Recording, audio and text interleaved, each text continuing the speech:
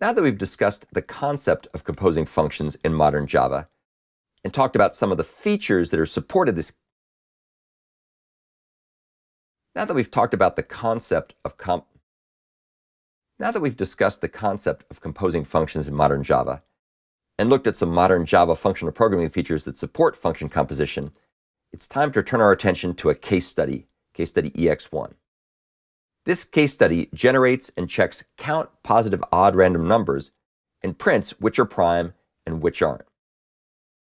You can get the source code for this example in open source form available at the link at the bottom of this slide. We're now in my IntelliJ project for case study ex1. This example uses the Java Streams framework to compose a pipeline of functions that generate and check smax count positive odd random numbers and then print which are prime and which aren't. This example also shows how to use the Java record type to store immutable data fields. We'll begin our walkthrough by taking a quick look at the one and only field called smax count, which is a static final int initialized to 20, which is the number of positive odd random numbers to check for primality. The main entry point into this program simply calls the check for primes method, passing in smax count. Check for primes, in turn, generates and checks count positive odd random numbers and prints which of them are prime and which ones aren't, count being the number of positive odd random numbers to generate and check. We do this by using a Java sequential stream, beginning by creating an instance of the random class. We create this anonymous instance and then use the ints factory method defined on random to generate an infinite stream of random positive integers within the range 1 to integer max value, which is quite a large value, as you can imagine. We then use the Java streams intermediate operation filter to weed out any even numbers, because of course they couldn't possibly be prime. We do this by passing in the isOdd method reference, which is defined here. IsOdd is a method that returns true if the integer parameter is an odd number, otherwise it returns false. And it determines this by using the bitwise AND operator to AND the integer with the bitwise value of 1. If that returns the value 1, then we know that was an odd number. But if it doesn't return the value 1, we know it was not an odd number. It was an even number. What comes out of filter, of course, will be a stream of values that are only the odd values, only the odd numbers. We then go ahead and call the map to obj intermediate operation, passing in the check if prime method reference. And we're going to do this to see whether or not these odd numbers are prime. So let's go ahead and take a look at what check if prime does. Check if prime is a method that checks to see if the prime candidate parameter is prime or not.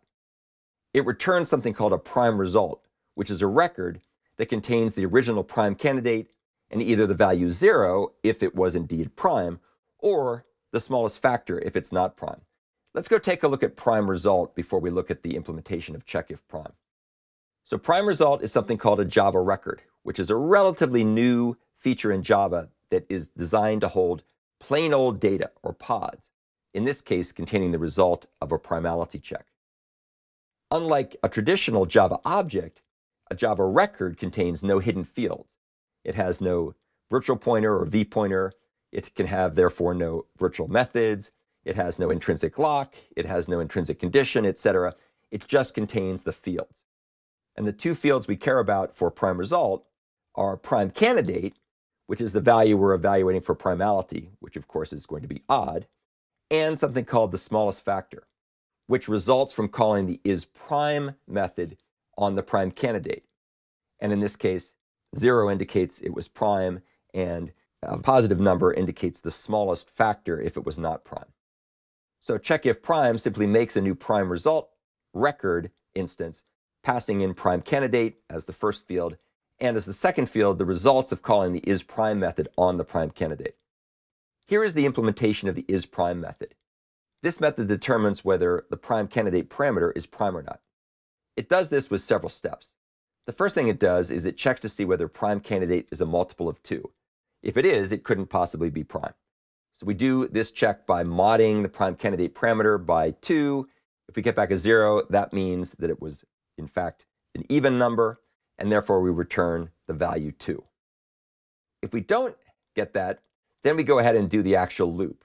So we're going to check certain values for primality by using a somewhat clever algorithm. This algorithm starts by initializing a loop counter called factor to the value 3. And you'll notice that we always skip over even numbers when we go ahead and update factor after we've checked the loop condition. So for example, we always add 2 values to the factor to make sure that we're dealing only with odd numbers. We keep looping in the for loop until multiplying factor by itself becomes greater than the prime candidate. So as long as factor times factor is less than or equal to prime, we continue on in the loop. The body of the loop checks to see whether modding the prime candidate by the current factor leads to a result of 0. If it does, that means that the prime candidate was not prime, because it was the product of 2 smaller natural numbers. In that case, we return the factor, which is the smallest factor, as you can see here. Otherwise, if we make it through the entire loop without returning the factor, then that means the prime candidate was prime, so we return 0. So what comes out of map to obj will be a stream of prime result values. We then apply the limit intermediate operation, which is a so-called short-circuiting operation, which will limit the stream to considering only count odd numbers. So after we've hit count, which in this case is 20, that means we're going to terminate the stream and nothing more will be considered in that overall infinite range that was generated by the ints method from random. The final operation in this stream is going to be the for each terminal operation, which does 2 things. It initiates all the intermediate operations, and it will also take the results and print them out as they come through. For each is an interesting example because it actually supports side effects intentionally. And the side effect here is to call the print result method.